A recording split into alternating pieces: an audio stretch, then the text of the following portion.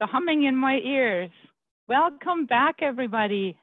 I hope that you are enjoying your conference so far. Once again, I am Bettina Maynard, the President and CEO of AHL. I am a longtime AIA Honolulu member.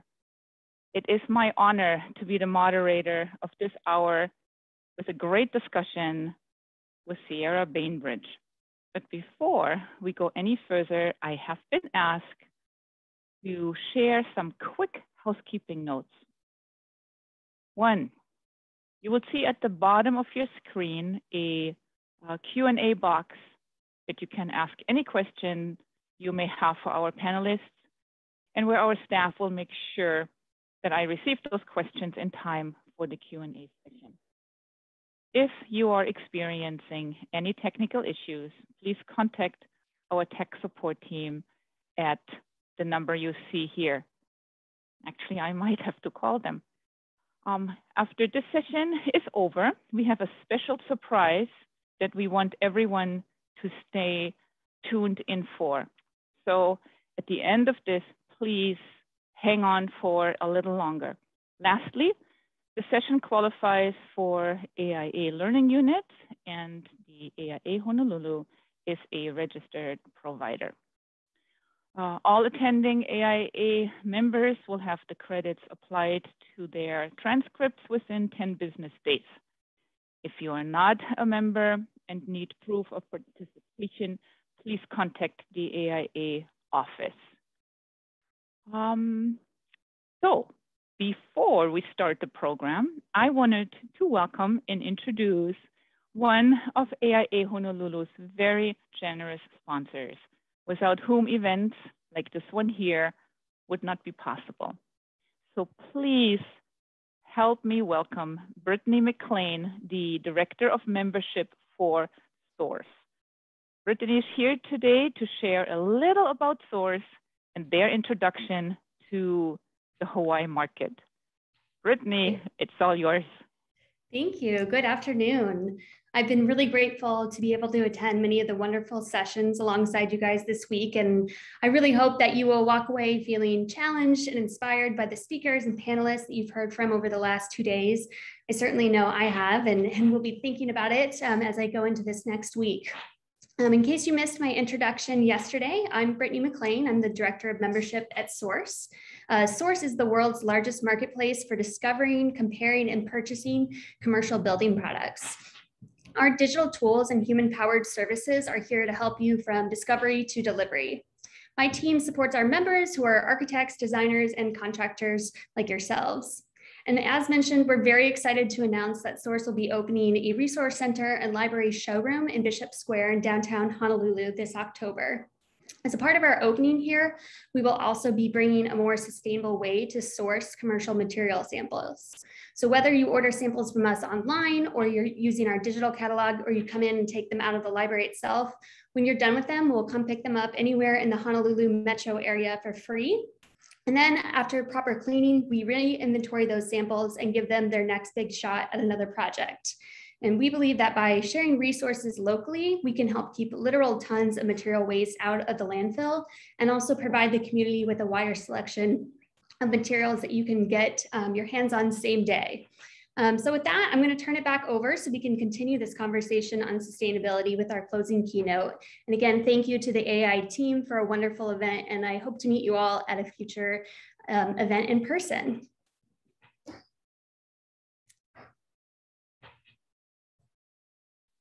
Have to unmute myself. What a rookie mistake. Brittany, thank you very much, and thank you for the support. I now have the pleasure of introducing our closing keynote speaker, Sierra Bainbridge. Sierra began work with Mass in 2008, focusing on landscape architecture, and joined full-time in 2009 to finalize design and oversee implementation of the Butaro Hospital, Mass's first project. Currently, Sierra directs the ongoing design and implementation of massive planning and architectural projects and is overseeing the Kenya Center, an academic facility supporting rural health care delivery and research in Uganda, a number of African conservation schools in DRC, Tanzania, Zambia, and Rwanda, and the Butaro Hospital expansion plan, among others. Those completed include the Butaro Hospital, the Umubano Primary School, the Butaro Doctors Housing, and the Butaro Ambulatory Cancer Center. Welcome, Sierra. We are truly excited to have you join us today. The floor is yours. Greetings, hello. I hope you all can see me. I wish I could see all of your faces, but it is such a pleasure to be here today. So exciting to get to know everybody at AA Honolulu who has made this possible today, from Bettina to Melanie to others. Thank you so much to Brittany and your team for sponsoring, and I'm just so excited to share this, and hopefully it's useful and interesting to everybody. I'm going to go ahead and share my screen, and Bettina, I'll rely on you to let me know if there is anything amiss and you can't see it. Sharing now, and then I'll just go into presentation mode. And so hopefully everyone can see this. So again, thank you so much for having me to talk a little bit about the work that we're doing. First beginning in Rwanda and then moving back into the States over the last, since 2009, so 12 years now. I'm going to go ahead and just tell a little bit about how I started. This is a little bit of a blurry picture, but it's what I could access. I graduated from school and started work. I have an architecture and landscape architecture degree, and I started work on the High Line. I'd always wanted to do work that served the greater public, and at the time there weren't a lot of firms that were doing that. It was kind of the zenith of architecture, and there just weren't a lot of firms that were thinking about how can we be of the greatest service to our communities and to our public. And however, in parks, doing park design, as a place where people can obtain respite and take a break and connect with nature, these were happening. There were landscape architects who were doing that work. And so I was lucky enough to join field operations and be one of an amazing team of designers to continue completion of the design after the competition and then go ahead and build it. And I spent the days walking. I would get off the subway at 14th Street and have the opportunity to actually walk up the construction site every day on my way to work, which was at 10th Avenue. I just watched this amazing space go from a underutilized, antiquated piece of city infrastructure and then become this amazing, beautiful park. I finished section 2 on June 15th of 2009, and on July 4th, I flew to Rwanda to start my work there. I had been working on the Butaro Hospital project. Sorry, these are some images of what that looked like. So initially this was this beautiful, beautiful place, but inaccessible. How do you take that, transform it, and make that landscape actually more accessible, but retain some of those beautiful qualities? So again, I went to Rwanda in about 2009. I had started in 2008 while I was working at field operations, helping out with some site work.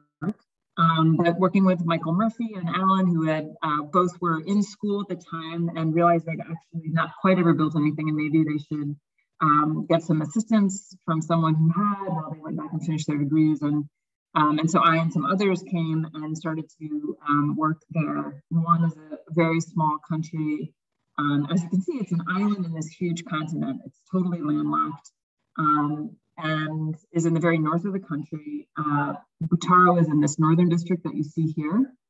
The district is called Burera, and it is also on this other massive lake that runs right through the middle of it. And at the time when we started there was no, there were no hospitals, and there were some health centers, but if you needed to have any kind of major consultation other than primary care, you would have to take walk for a very long time and potentially take a boat across this massive lake to Musanze. And so as they were developing coming out of the genocide, President Kagame requested Partners in Health and Paul Farmer to help him build a hospital in this this final district that was the last district that did not have a hospital. And what you see in front of you is what was a military site during the genocide. And actually during construction, there were armories found, exploded munitions were found, as well as graves amongst here. But it was this amazing transformation of a place of combat, a place of conflict, into a place of healing. And that's happened on many sites throughout Rwanda, and rather intentionally.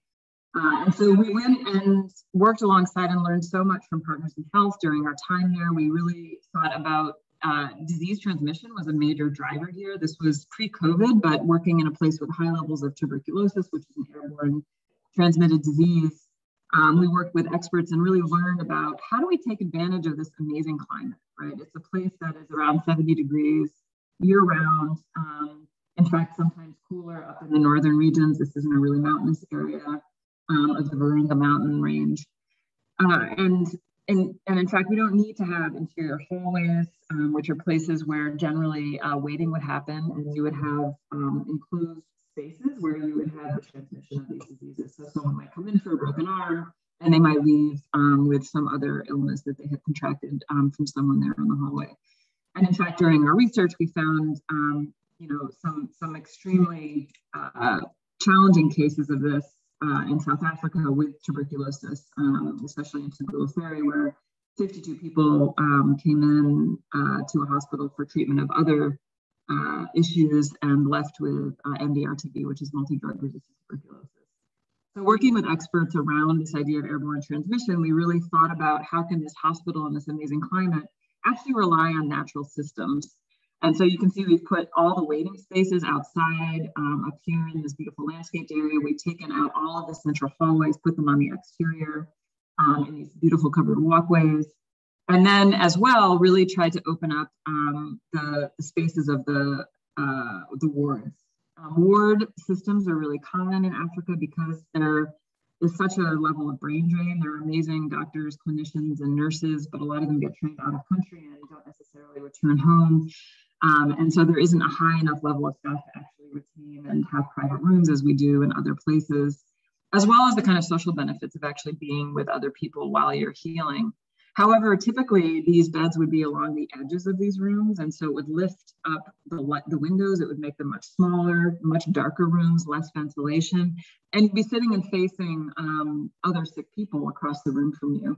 So we worked with clinicians to just reverse this and have all of the patients looking outside, either across into the beautiful landscape. This is a land of 1,000 hills, or looking into the interior beautiful courtyards. Hey, Bettina. Sierra, I am so sorry to interrupt you. We seem to have some technical difficulties, and we were wondering if you could put earphones on with a mic. That might help. We're getting comments from the audience that it is hard to hear us. I'm so sorry. Okay, let me see if I can make this work. Give me 1 second. I'm going to stop sharing while give me 1 second. Oh yeah, no problem. I really appreciate this. I'm so sorry. The other thing I can do is just lean in really close and talk really loudly, but let's try the mics first and see if it works. Actually, I usually keep a mic with me, but as I'm traveling, I didn't bring it. I'm sorry to say. Actually, that last sentence you were saying, it sounded perfect. I think we're going in the right direction. Okay, I just put on my earphones. Does this help at all? This is good? Hugely, yes. Okay. I think so. Excellent. Oh, okay. You're wonderful. Thank you. I'm so sorry, and let's keep going. Let's go. Okay, so we're back. Thank you so much. Thank you for interrupting. Don't want to spend an hour with people not being able to hear. So this is what we did was we came up with this idea of a conduit wall in the middle that would bring our oxygen, which has to be at a 4-foot height, which is another thing that shifts the windows up, and as well data, electricity, and other future services that might come in that are needed in hospital treatment areas. But in addition, it allowed these beds to face these beautiful views. We have ventilation, natural ventilation up here with these louvers, which are not able to be closed. So it is open all the time. We also have what are called industrial fans. They're actually called big ass fans. They were all donated by this amazing company. They lift the air up into the plenum, into this upper region, where it's treated by these ultraviolet air treatment systems, light treatment. And so with the operable windows on the lower level, the inoperable louvers on the top, we have constant airflow at a minimum air exchange to ensure that we have minimum disease transmission.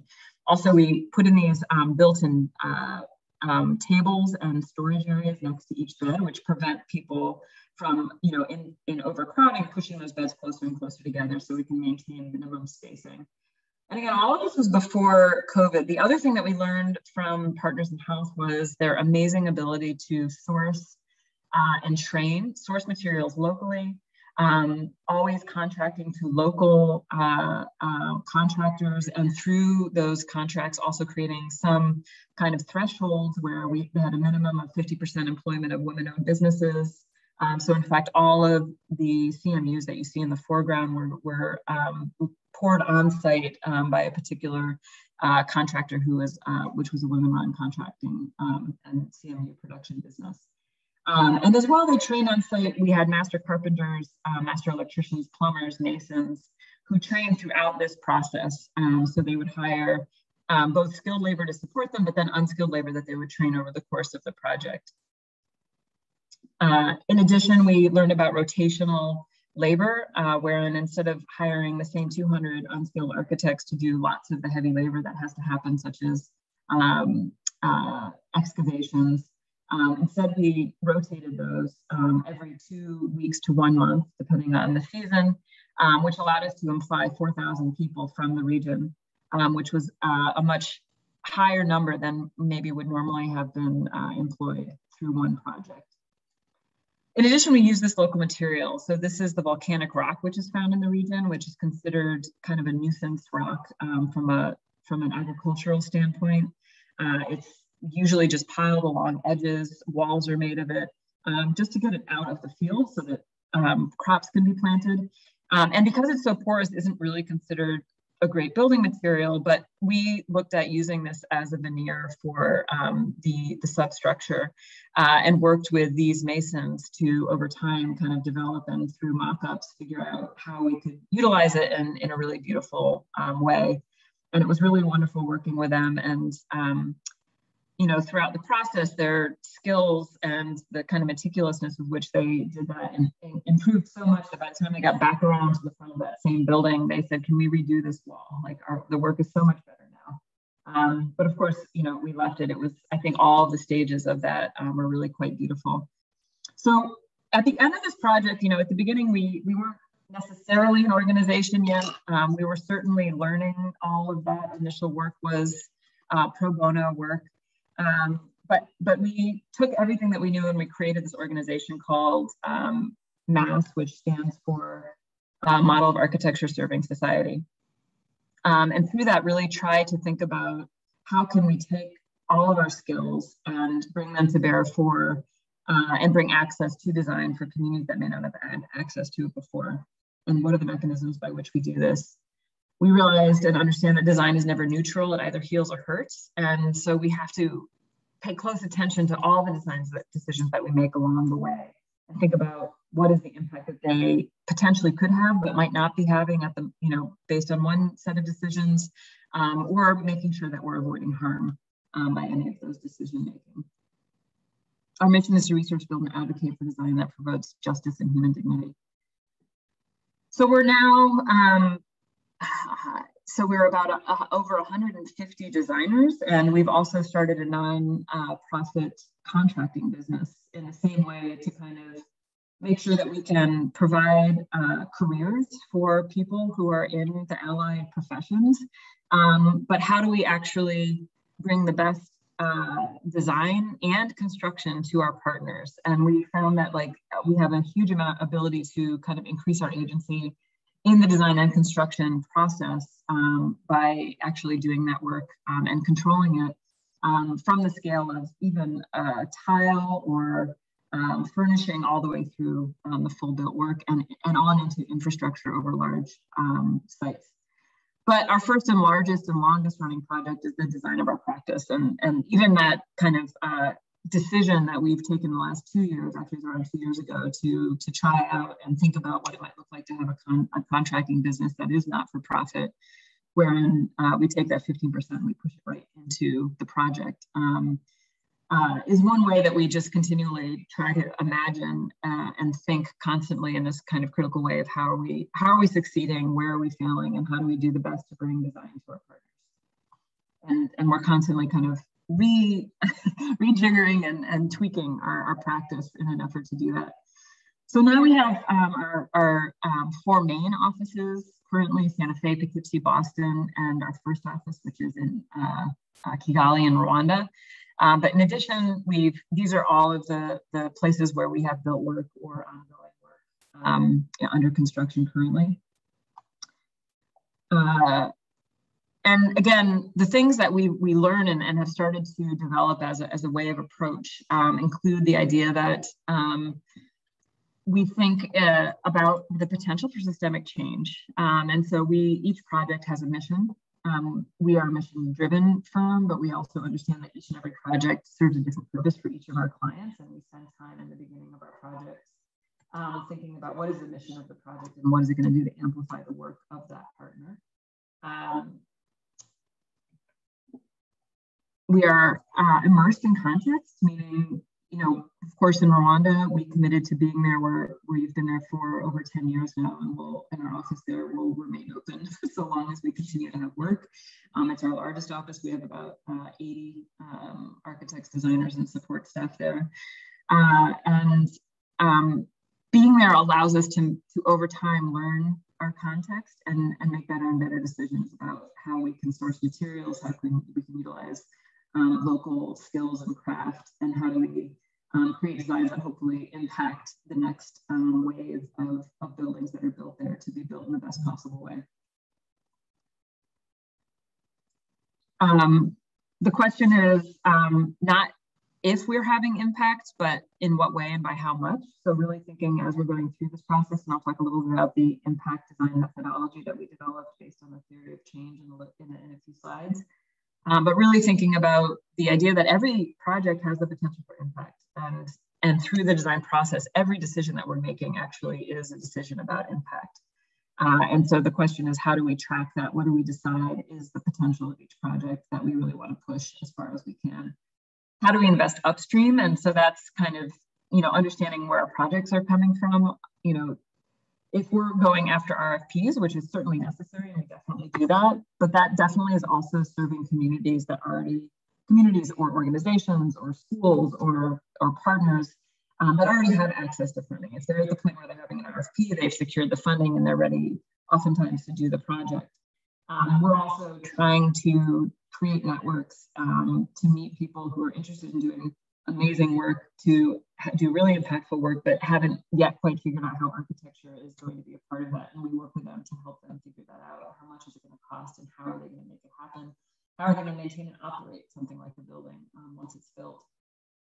And finally, Justice is Beauty, obviously the name of the monograph that we have currently, but just really kind of doubling down on the idea that we all have a fundamental right to a beautiful world, both a beautiful landscape, beautiful buildings, and that in itself is justice. We talked a little bit about, or I mentioned before, this idea of the impact design methodology. And this is really a tool that we developed to think about how do we have conversations with our partners where we can bring to the fore, bring to the table, and share all of our ideas about what a project could be. And through hearing each other and sharing those ideas, come to a shared understanding of what this project could do.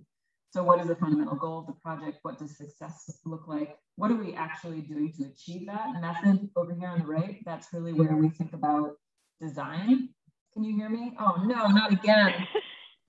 I'm sorry. All right, so I have so many might have to, I think you might have to speak directly into your microphone, Sierra. I'm going to do that. I'm really sorry. No, it's okay. It's okay. I also just realized that my video I turned it off when I was, so I'm going to be really close to you all. I hope that's okay. Does this help? Right now, it sounds good. Okay. I'm not going to move. I'm just going to stay very close. My apologies for everybody to have to look at you. Okay. So method is what we do. This is what architects do, landscape architects, designers. These are the pieces of the project that we're actually going to build. This is the place where we bring our skills to bear to serve that mission. Impact is, how is this going to potentially, oops, sorry, I skipped one. There are many, many methods by which we measure impact, and each of those are tied intimately to the mission and to the methods and what we possibly can achieve on each project, whether it is training, whether it is what's going on inside of the building or the project. And then finally, systemic change. What can happen potentially outside of the project because of this project happening? And so, one example of systemic change, say for Butaro Hospital, was the idea that once we built this hospital, the Ministry of Health started to kind of understand how design can actually create better spaces for clinicians and patients, and that in doing so create better services for patients and a better place for clinicians to be able to do their work that supported their work and made them able to do even better for their patients. And so they asked us to take on, and I'll talk about this a little bit later as well, looking at directives and guidelines for the construction of health infrastructure in Rwanda. And so that's an example of one project potentially influencing the policy and the systems of a country. And so we look for that in each of our projects. What is the potential systemic change that we can create? And it could be something just like this material, volcanic rock, seen as a nuisance rock. Now we have not only the mason that you saw in that image, but also a woman named Anne Marie. We have a video of her. Her name is Konkwazi, locally, and she started a cooperative for women masons. And now they're all, she has about 12 to 20 female masons, and they've been building buildings throughout their community. And as she describes it, paying for their school fees and being able to kind of improve their own homes. And so even something like changing and creating a need and desire for this material, and then training people in ways of using it creates a really potential amazing impact. We also learned about what it means to work locally, hire locally, source regionally, invest in training, and uphold dignity. And so this is something that we call low fab construction. And I think was the way that we approached almost all of our projects.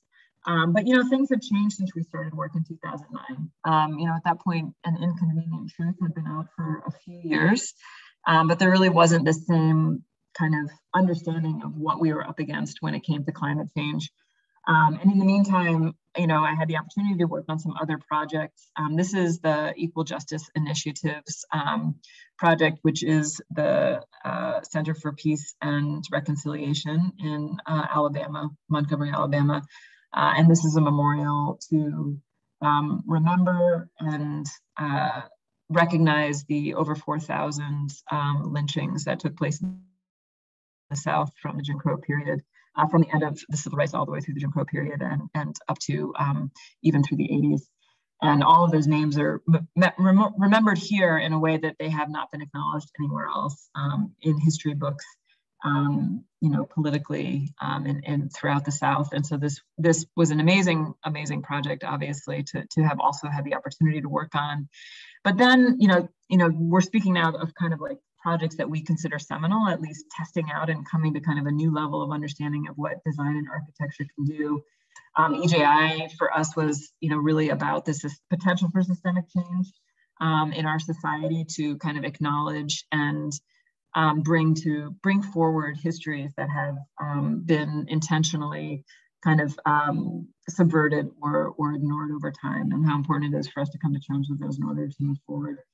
And then this project is the Rwanda Institute of Conservation Agriculture, which has become, I think, seminal for us in its acknowledgement and understanding of the work that we have been doing up until now, and how that could come to bear on a project with the idea of our need to address the carbon issues and climate change in the future. So I'm going to take a little time to talk about that now. I mean, I think just have a picture of my son here, which is obviously all of our, those, in addition to the work that we do, many of us also have kids, and those become their own projects.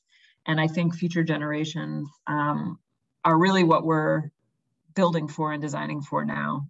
How do we become more and more responsible about the work that we're doing so that our kids can inherit a place that is as wonderful and awe-inspiring as the place that we live in today.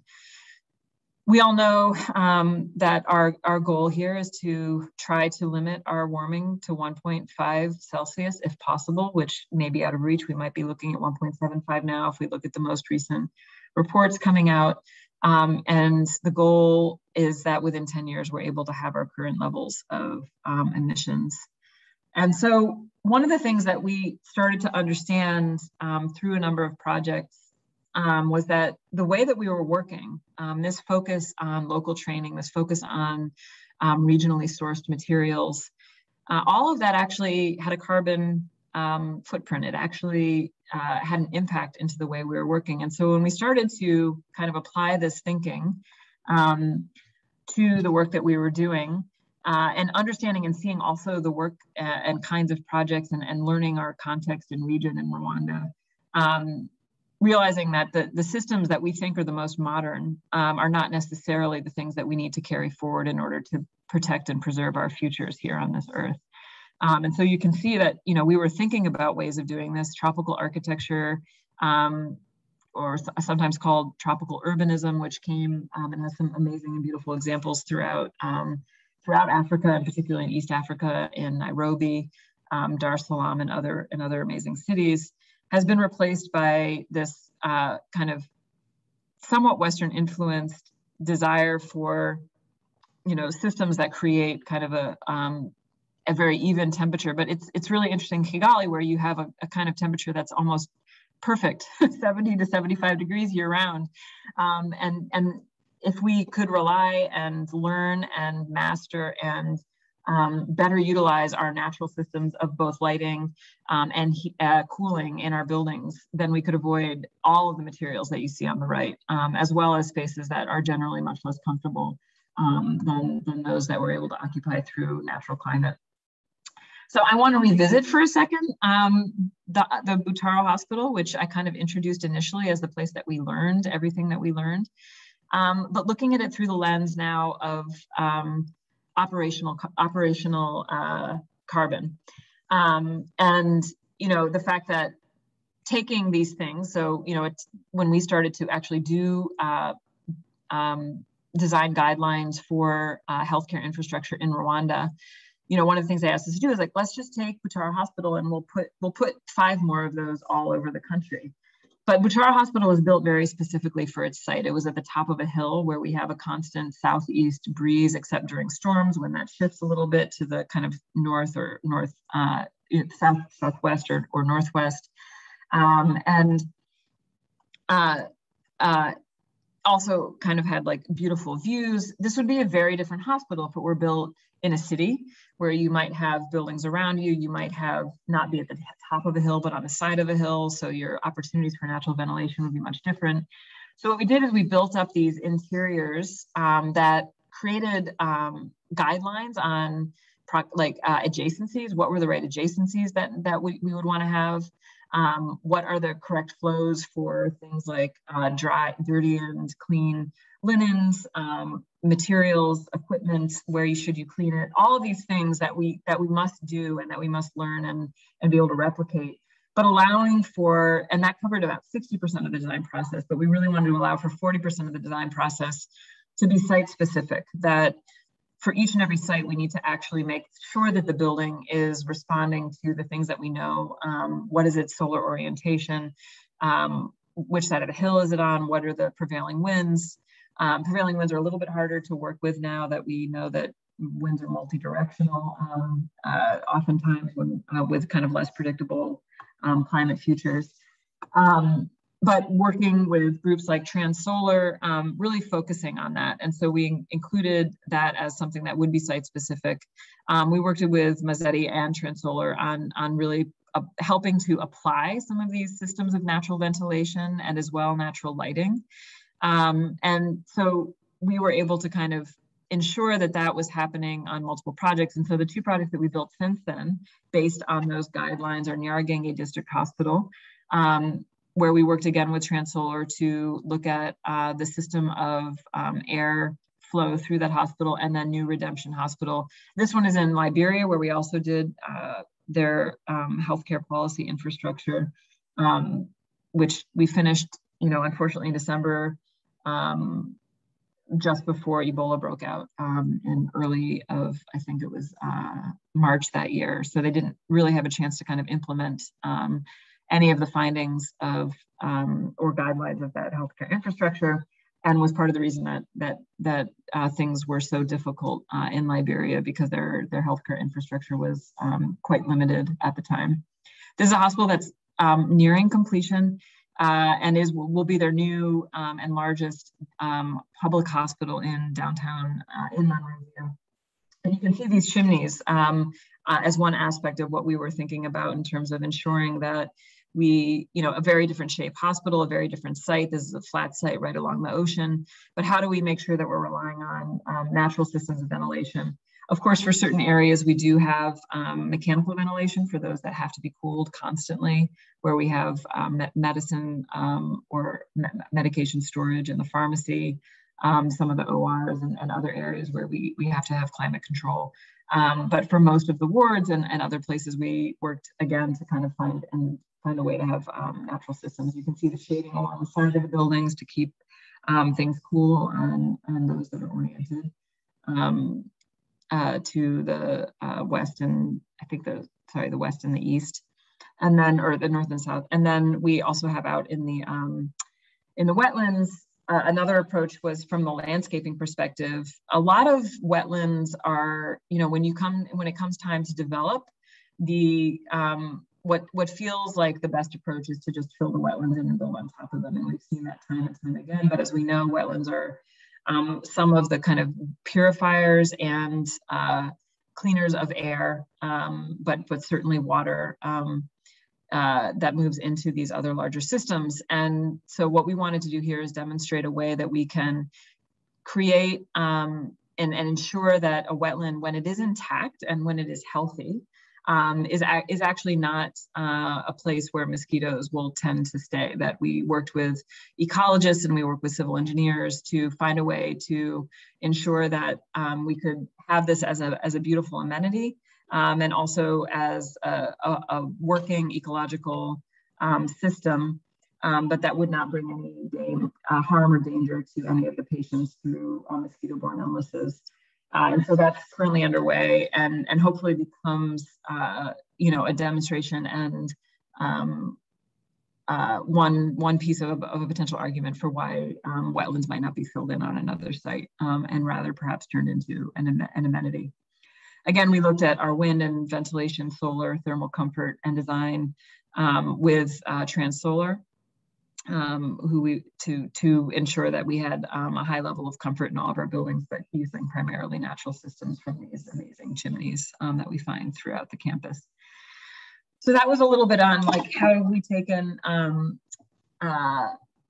the learnings from some of our projects in Africa, especially through this idea of operational carbon, and then now focusing on what we've learned from the standpoint of embodied carbon. And again, what we found when we started looking at our projects and analyzing them from those metrics of, how much carbon have we utilized on projects. When we looked back at Butaro Hospital, it's about half the carbon for this typology in the region. It's about 250 kilograms of CO2 per meter squared. And we began to realize that what we had been thinking about from the labor standpoint, this idea of low fab and the potential of labor, is that, in alignment with the way that architects have been thinking for a long time, but have perhaps forgotten, and is worth kind of recalling, that labor is such a key part of how we create our buildings, and that the extent to which we can use communities, labor, contractors that are adjacent or near the areas that we're working, it brings the kind of greatest amount of benefit, a sense of ownership, and kind of pride in the creation of resources that their community can use into the future years. And this project is Alima. So this is where we learned really about the potentials of operational carbon and embodied carbon. And it's not because we like did a bunch of research and figured it out. This project actually forced us. It is a site with the African Wildlife Foundation, wherein they create covenants with local communities to provide different kinds of resources in exchange for the reduction of impingement on key wildlife corridors and wildlife areas. And so this is to protect the dwindling area of the bonobo gorilla, which lives in the Congo forests. And so they built this school to provide other alternative futures for economic growth and careers for students and people from this region. And in order to get to the site, you have to take 2 flights, and it's one day for each of those flights, and then a 6-hour motorcycle ride. So the idea of bringing materials here, the barge to bring materials would be ordered about 6 to 8 months in advance, and it takes about 3 months to get to site. So the idea of bringing materials in from the outside seemed like it would be a burden actually to the maintenance and upkeep of this place in the future, and also kind of potential misplacement of the possibility of the resources and money that's coming in to build this building going somewhere far away rather than coming directly into this community.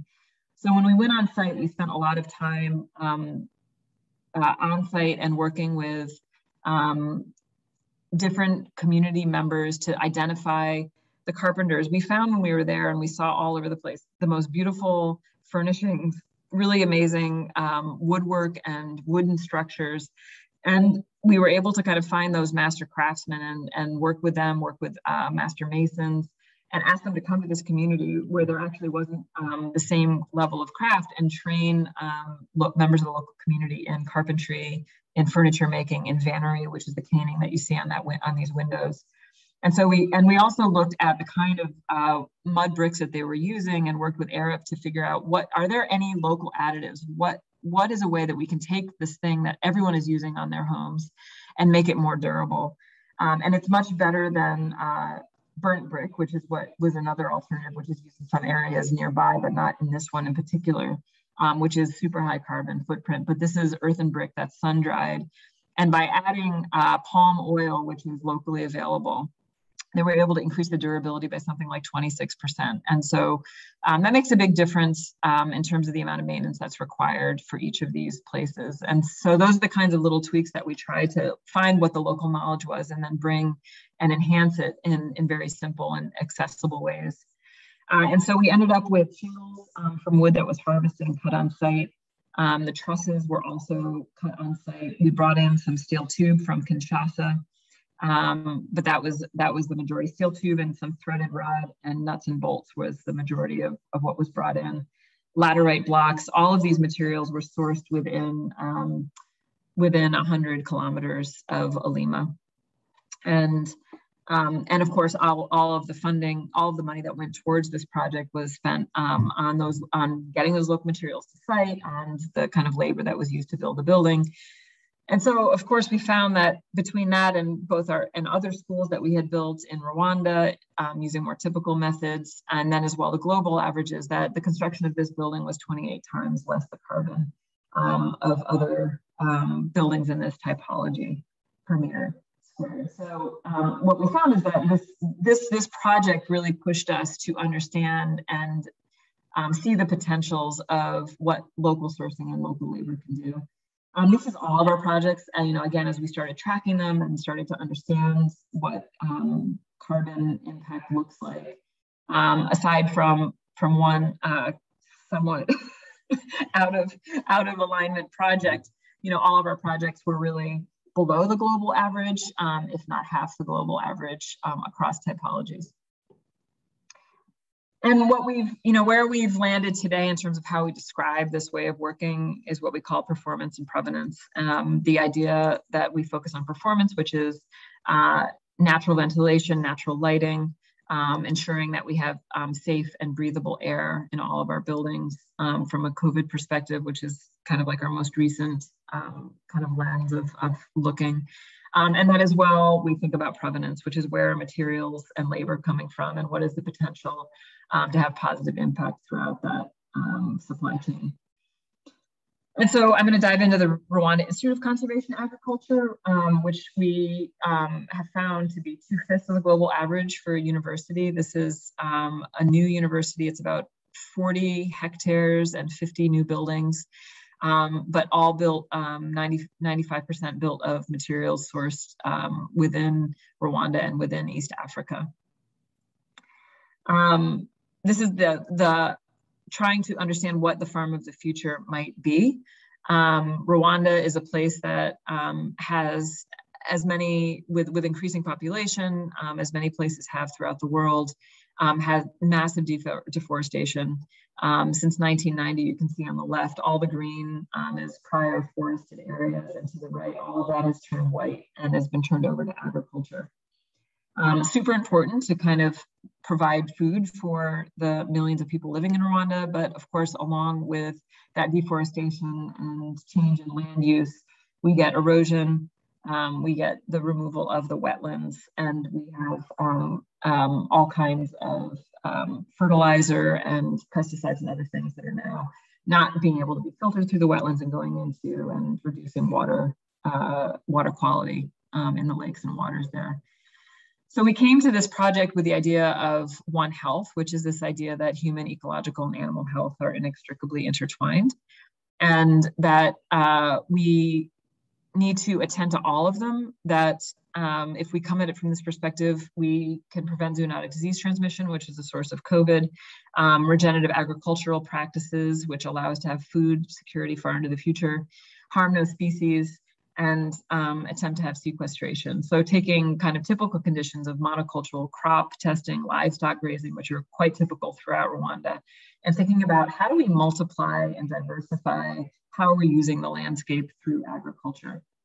And what we wanted to do is make that really, really present on the campus. So as students are learning about all different types of agriculture, from dairy, poultry, swine, row, and forage crops, veg and tree crops, that they're also seeing ecology adjacent to all of these and understanding how inextricable they are from each other. In order to have productive food far into the future, we need to have productive and healthy ecologies. We did all of this deep kind of research into the site, topography, slope analysis, ecology, all the stuff that you all do all the time, and really utilize that to make some determinations about what we were going to do on site. And one of the biggest things that we did was convince our partner to save the savanna woodland. So this is one of the few intact savanna woodlands in Rwanda outside of the national park, Akagera National Park. And in fact, when we finally did the carbon calcs, after we late in the project, we're still not quite finished. It should be finished by the end of this year. Found that this was obviously, an untouched or somewhat untouched and somewhat healthy woodland was our biggest carbon sink and really contributed to offsetting the carbon of the rest of the project. In addition, we kind of are expanding, saving as much wetlands as possible and expanding some of those natural areas. And so that really helped us understand where would be the best place to site this so as not to disturb these amazing assets that we have. And then also take advantage of the land, where is it most fertile, where is it least fertile, and where do we locate growing and grazing in response to those.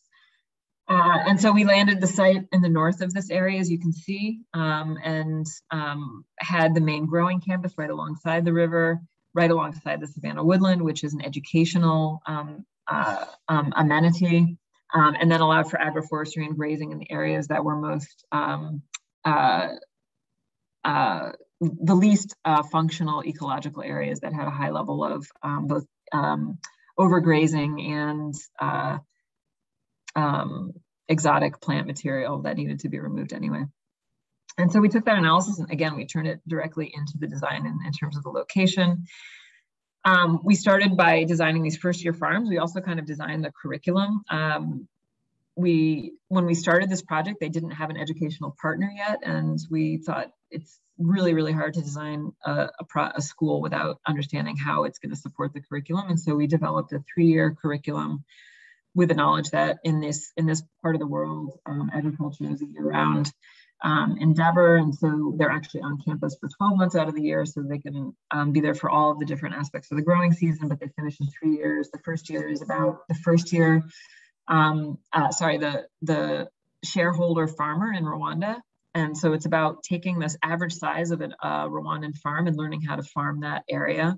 And then taking that knowledge into the second and third years, which are about processing and food value add, whether it is taking dairy from at one end of the building from straight from the cow and milking the cows and then turning it into yogurt, cheese, and other things, or in this case, bringing all the vegetation in and doing value add processes of drying or jam making or juicing, or all these things that allow for longer shelf life and more diversified products. And so those are a number of enterprises that are spread around along the rest of the campus, where students in their second year are learning all different ways of farming. And then in their third year, they do a capstone project where they think about, as the future kind of agricultural entrepreneurs of Rwanda, where do they want to focus? What type of agriculture? Where do they want to start a business or become advisors to their local community? And so as you can see, it opened in 2009. We have cows, we have students. We've been going in and out of the bubble there to help with COVID, but they've been maintaining classes all along. And mixing in with some of these views of how phase 2, which is currently underway and should be completed by the end of the year, will leave the campus looking. This is the campus center, which is currently under construction with this huge open air dining hall, which really gives you like direct visual access to the landscapes where all their food is coming from. And so, you know, this is where we took everything that we learned from Alima and tried to apply it here on a project in Rwanda. And so we managed to have 96% of our materials sourced, within Rwanda. And again, it's 2/5 of the global average. We are 100% off-grid and renewable. And we tried to look at each and every building component to understand how could we get it made in the most local, lowest footprint way. And so we thought about our structure and began to work with some of the local timber industry. They have had forestry there for over 100 years, and worked with our engineers to figure out which of those forests and woods were going to be stable enough to turn into buildings. All of the structure, the exterior walls of the buildings are rammed earth, and all of that soil was sourced on site. Stones and aggregates were within 1 to 10 miles. And then we went further afield to East Africa for some of the other things that weren't available locally, including cement, structural steel, doors and windows, reinforcing steel, and then even a little further for sanitary ware, light fixtures, etc. And then there were a few things, especially specifically to our solar array and some of our other treatment systems, waste treatment. And then some areas where we did have gypsum came from a little bit further afield in the Middle East and China and Europe. 90% of RICA's labor was sourced within 100 miles, and those other 2% are mainly contractors and designers who are working on site. And so we were able to employ hundreds and into the thousands of people on this site. And then the most wonderful thing was working with over 80 different cooperatives and craftspeople, sourcing all of our tiles for the commercial kitchens and all of the bathrooms throughout the private bathrooms and kitchens. The weavings, the furniture was all designed specifically for this project, and working with all local craftsmen to build. And so that's all great. So we've tried to manage to create this project that is super low carbon, that's using earth and timber from within really close, really low embodied footprint. But you're never going to be positive because you're still transporting that material to site. There are still some things that like cement and steel that do have a footprint. And so how do you manage that? And so that is where we kind of came back to the landscape, which we'd initially looked at as our main resource, and that all siting should be kind of with an understanding of that as our main resource. But how do we actually, again, conserve the places that are the most valuable, and then reforest and restore wetlands to enhance that insetting, and then as well use the landscape across the entire site. So we actually collected, I don't actually know the percentage yet, but we're in the like 95% of all of our plant material was sourced from collections from on-site and then grown in our nurseries on-site. And then again, just the students arrived, and that allowed us to get to a 6 years until we are carbon neutral with the implementation of the reforestation. And so we're working towards that now. And we had all of those. I mean, we're at the cutting edge, especially here, where our ability to have, we actually went through the process for our tiles for the roof to get the carbon kind of officiated and approved carbon number calculation for that material. But we don't have carbon calcs for a lot of the things that we're doing here. And so we've been working with Atelier 10, who did kind of a peer review of all of this and confirmed that actually we had kind of been really conservative and assumed that we'd be there in like 20 something years. And they said that we would be hopefully carbon neutral in 6 years, assuming that we're able to do the reforestation that we've been planning to do. And so these are the students getting on site and actually kind of building out Rwanda's farm future. And so I'm going to wrap this up now. I think I have a few delays, but I'm going to try to wrap this up in the next 10 minutes. And the big question is like, great, so you can do that in Rwanda, but how do you do it in the United States? How do you do it in a place where we already have so many systems in place? We have so many ways of building, of working, of creating things. And where we actually, there in Rwanda, when we started working there weren't a lot of guidelines. There weren't building codes to speak of. Even for the hospital that we were building there were no hospital building standards. And so that actually, while we try to be extremely responsible and build things in the most safe way and do the research to ensure that would happen, it also leaves a huge amount of opportunity for innovation. And so what do we do when we have all of those systems that are already at play? This is a project in the Hudson Valley, which is with the Hudson Valley Farm Hub.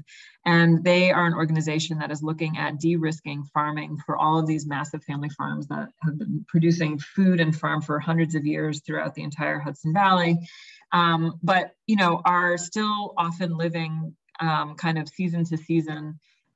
They are at risk from flooding, from all the natural disasters that we're encountering more and more, and also just the kind of difficulty in creating a living as a farmer.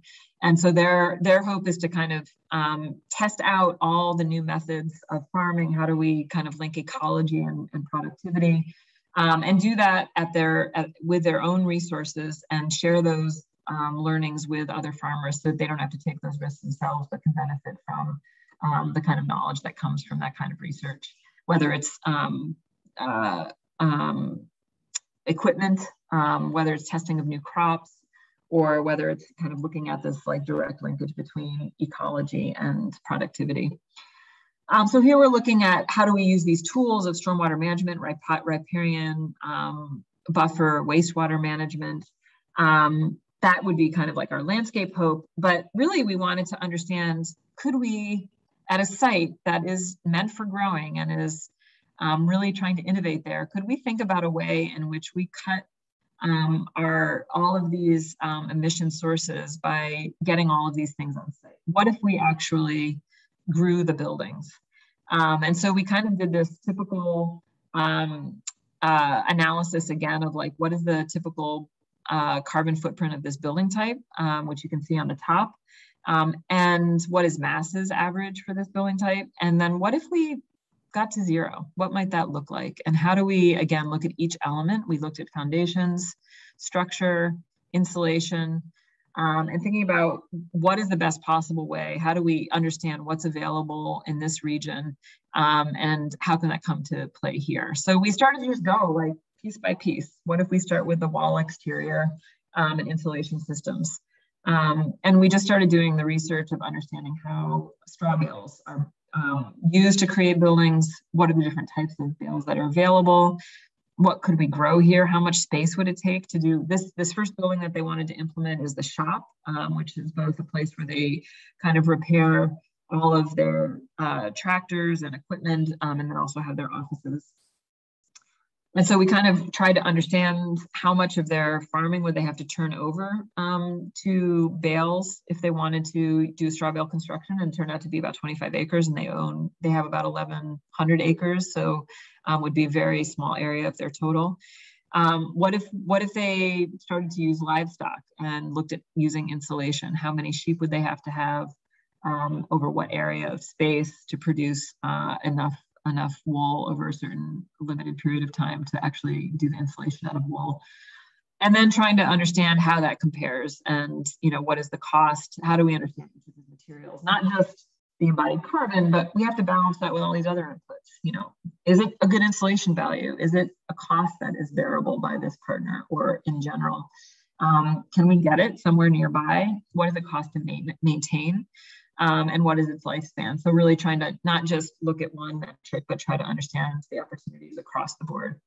And then again, this is just kind of trying to uncover what these resources might be locally. So it could be that this could be the first carbon positive campus in the region, proving that you can use straw bales to build in a viable way.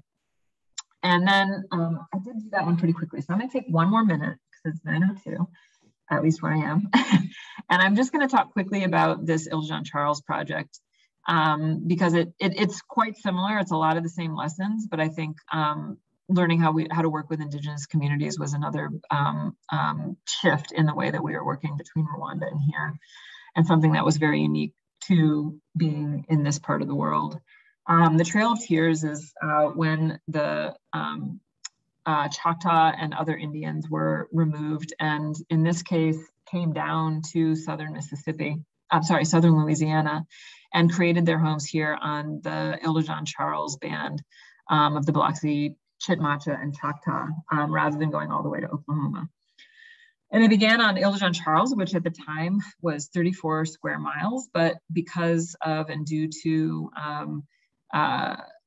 oil extraction and climate change and rising waters, 98% of their land has been lost since the 1950s. And so almost the entire community, other than maybe 4, 5, or 6 people and families, have relocated into other areas. These are views of what remains. And it's totally inaccessible during any kind of high water, but is accessible still by one single road. And so the question was, this was no longer going to be a place where people could live, and the community knew that even in the 80s and started to think about how they would relocate. They now live in a diaspora condition where everyone has a safe place to live, but they are no longer nearby each other. And some people are even hours away. And so the big question was, how do we both kind of preserve this culture? How do we relocate an entire community to a new site? They won a HUD grant for $54 million to build all new housing. Which went through another process, which was not successful. And so that hasn't come to fruition. And so what we were working on was, how do we create a kind of cultural lifeways center where the kind of knowledge and history of living on that very, very special place of Ile-de-Jean-Charles could still be a part of their day-to-day living, could still be a resource that they could share with their future generations. And also just be a place to kind of hold all of their artifacts, which otherwise, had been taken by the state. And so these could be relocated here and be a part of the community and a resource for them. So while that other project was happening, we were thinking about this part of this Lifeways Resource Center that could happen right here. And we worked with these other groups that had actually been part of the team that won the HUD project, but then didn't win the RFP that was run by the state. And we created a toolkit, which is around the idea of how, when you're working with communities that are going to be relocated due to climate change, what are some things that must be kept in mind? How do you have a process that allows it to be community-led and also focuses on the preservation not only of like a place to live safely, but also on the culture that supports that community. And so these are some of the things that we learned from the community mostly, and from the team that had been working with them for so long. The idea of the Declaration of Principles, what the MOU might look like, narrative case studies, and we included things like the cross-boundary network and logic model, and I'll go into some of those. One of them is this memorandum of understanding, this idea that we, as anyone working on this project and designing with the community, signed this understanding that all of the work that came out of it, all of the intellectual property, which is the culture that was shared to inform how the design would be created, was owned by and subject to direction from the tribe in terms of how it would be used, both during and after the project. Declaration of principles of how we would work together: openness and honesty, clear communication, flexibility, consideration of time. And none of these things were considered in the other project, the 54 million project about their homes. And in fact, was really, really challenging in terms of the way that they interacted with the community, which is why in the end it ended in failure, which is totally heartbreaking for this community, because it was such an opportunity for them to relocate together. And so the idea is that this toolkit, this way of working, could then be distributed to all these other locations, as you see here, where these things are going to start to happen, throughout our country and throughout our hemisphere and across the world. And how might some of the learnings from this process be shared? How do we think about memorialization of a lost heritage, of a place that we must be leaving to go to a new place that's safer? How do we think about regeneration of lifeways and ecologies in new places so that we can keep those histories alive and allow them to change and adapt to new places? How do we continue lifeways? And how do we educate future generations? But I think, all of this was informing of how, like, the program that we were going to have there, what might the landscape look like, but we also wanted to do the same question of understanding and uncovering the possibilities and potentials of this community to build their own Lifeway Center, to actually implement this amazing project. And this project has lived on the water. This community has lived on the water for over 100 years, and started with dugouts in the pre-1900s, and then have moved to pirogues, rowboats, and now are some of the most high-tech and amazing shipbuilders in the world. They're building icebreakers that go into the Arctic. They're doing all of these things. And so they have high skill levels. And so one of the things we looked at is, how can we take that skill set? How can we take that amazing knowledge and apply it to the construction process? And so that's where we are with that. And just one example I wanted to share of how we can uncover these amazing skill sets in our local communities. So that's it. Thank you. I went over by like 5 minutes, I think, but really, thank you so much. I appreciate it. Sierra, what an inspiring presentation. So graphically beautiful and absolutely stunning designs. Thank you so much for sharing. I can speak for myself here, but I could have listened to you for at least another hour. Really terrific. Thank you so much. And I wish you could hear the roaring applause in the audience now, because I am certain we all felt the same way. At the beginning of this session, we talked a bit about Hawaii, Rwanda, and the similarities.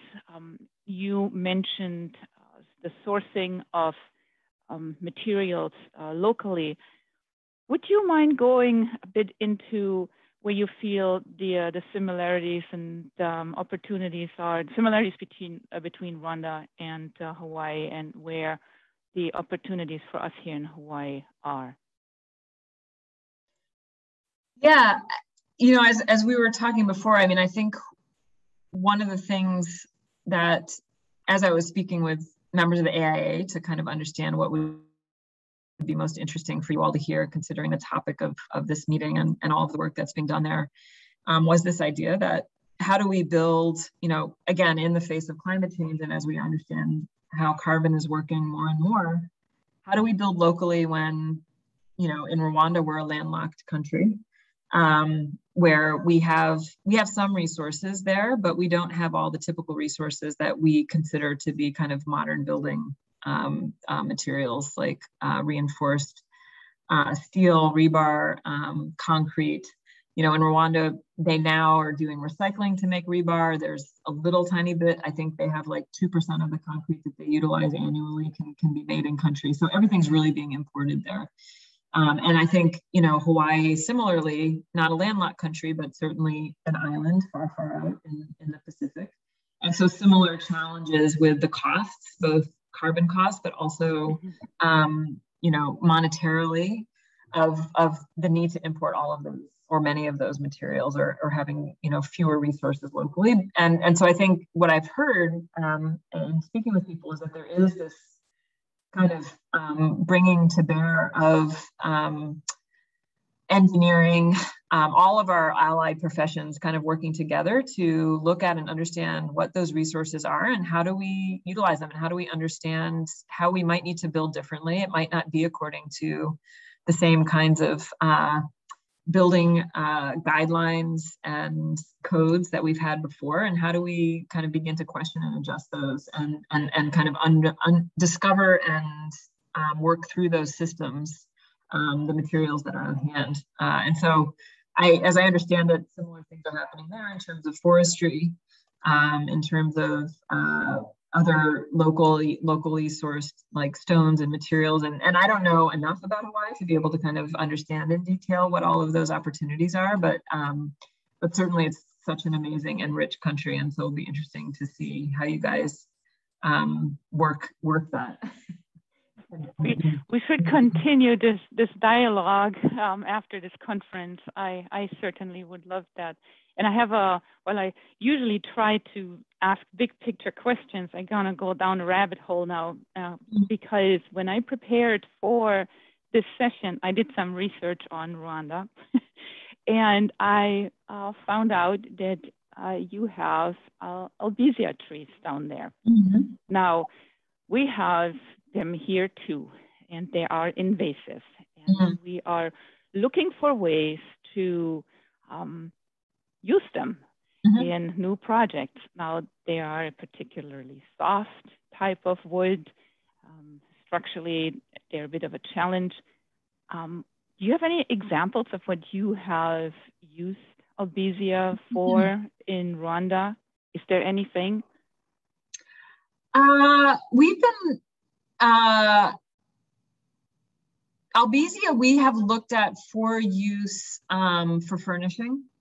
Okay. And we've tested it out on some of, I mean, as you can see, I mean, the tables and chairs that were made there are just absolutely gorgeous. And so I think we looked at treatments of it that allow it to, while it is soft, you know, I think I don't know albizia like very, very well. I haven't woodworked with it and with my own hands, but poplar is another tree that is good, but does have kind of tendencies towards being soft. It's like a little bit pulpy, you could say. But I think what we tried to do is find ways that we could use other treatments that added to its hardness and added to its like slickness as a furnishing material. And so instead of using, like, we would just actually experiment and using like an oil treatment rather than like a urethane, sanding it after rather than sanding it before, and just over time and testing,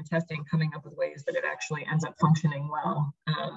So that's what we found mostly is furnishing, but I could check with our engineers and see if we found anything else. I didn't mean to stump you with it. It's just, I thought, okay, I should ask. Yeah. We have only about 5 minutes left, and I have to make a decision which question I'm gonna go with here now. And I'll ask you the visionary one moving forward. Consider your audience. We're all architects. Great opportunity for a call for action. Where would you like to see our profession go? You're so inspiring. I mean, what would you say to somebody that caught fire? And I think, okay, how many people are in here? Exactly 100. I think there's 100 people here that caught fire. And now, what's the next step? I guess the two things that I'm most inspired and excited by now, which each of them, well, and there's always kind of the hard side, which is, you know, we're in response to, we're living right now in a time when we have to respond to a very slow moving crisis. And so how do we make that urgency feel, how do we feel that day to day? And then how do we find our way out of it? How do we find a way to work? And the ways that I think are so exciting right now is that we have to be thinking together with all of our disciplines. We have to like break down the boundaries between architecture, landscape, engineering. I think what I loved so much about working on the project, the RICA project, and which is now like informing all of our other projects, is that we worked so closely with our engineering team, internally even. And it just allowed us so much flexibility to like ask the questions and figure out the answers in a very short time and with a really tight feedback. And so just kind of working more fluidly between disciplines, I think is going to help us a lot. And I would say the other thing is that, or there are two other things. As a landscape architect, I think our relationship to nature is changing forever. Nature is this thing that we've always thought of as this boundless resource. And in fact, if it is going to remain intact, either to support us through agriculture or and ecology, or to preserve the kind of just diversity and beauty of the world that we live in, and in fact, allow our Earth to be livable going forward, every square meter and square foot of what we have has to be determined and thoughtfully kept functioning through design. And so that means, I think it's at every scale. It's at the scale of front yards and backyards of residential places. It's at the scale of cities. It's the medians that we have between highways. And then it's also obviously at the scale of the land that is, you know, either agricultural, untouched, or at this regional scale. But all of that we need to think of. And in a place like Hawaii, which has these very clear bounds, you know, it's finite. You know, what we can obtain from this land is finite. So we have to be really thoughtful about that. And I think it's a whole different way of thinking than we have had before. And then I would say the last thing is that I think we actually can get to a point where what we do is not destructive, but is totally restorative, that it is productive, that we can do things without harm. And I think we haven't realized until now how much harm we do, how a simple decision that we make can actually have negative impacts somewhere along its supply chain. But now that we have that knowledge, how do we design differently? How do we get to a place where we can actually have no harm in each of those decisions? And it's kind of about taking it apart and thinking about materials on the first day of design, not halfway through. You are certainly giving us so much to think about now. Sierra, I have Jim up there. I think that is a very subtle indication that we need to wrap it up. Thank you so much. It was wonderful, wonderful. It is, it was very inspiring. Thank you so much for having me. I wish I could have been there in person, of course, but I'm so glad you all had a great couple of days, and hopefully some of it's recorded. I would love to go in and watch, and thanks for having me. You're very welcome. I believe everything is recorded. I'm pretty certain we can give you access to this. I would not be doing my job if I did not thank our sponsors here. Again, we would not be able to do any of this if it wasn't for you. So thank you very, very much. So in closing, I hope that you not only enjoyed this session here, but the entire day and yesterday's session. We do have a couple of important announcements that we would like to make before you leave.